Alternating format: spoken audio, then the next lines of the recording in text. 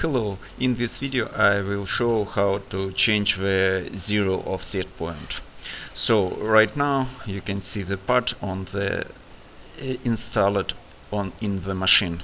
So if you want to change the 0 point, you need to set the workpiece coordinate system, click this button, and after that you can click on the 0 point and move it in any position.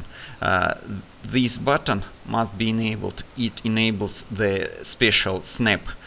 For example, I can snap it in the center of this hole, or I can take it and move to the center of this hole, or for example I can attach the point to this corner of the workpiece. For example, take it and put it in this position.